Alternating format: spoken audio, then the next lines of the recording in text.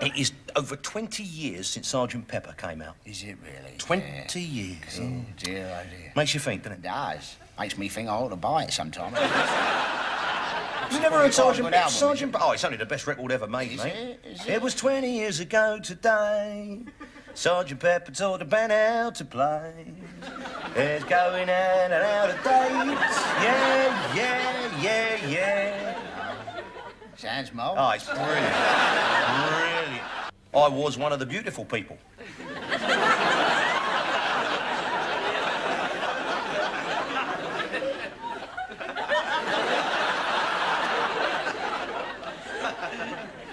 Yes, I was, yeah. It was a bit before I met you, of course. Yeah, I think it must have been.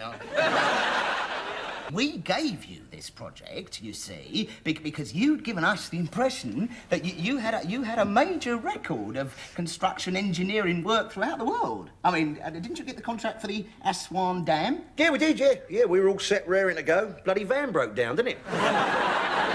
You've never actually built anything at all, have you? Now, hold on a minute. I mean, we refurbished the entire Taj Mahal. The Taj Mahal? Well, it was the Taj Mahal. It's the Laughing Poppadom now, I think. The most extraordinary thing about Britain today is how quickly it's moving towards the classless society. Yeah, because here at the BBC, for example, it's actually a positive advantage to be working class, as Mel has found out. Because he's a working class man, he's the salt of the earth who's come forward sorry, and... excuse me, just what? one. Sorry. I'm not working class. I'm middle class. OK, fine. Well, if you say so, fine.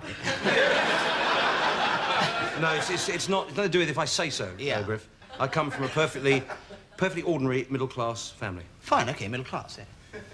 With the accent on ordinary, I should think.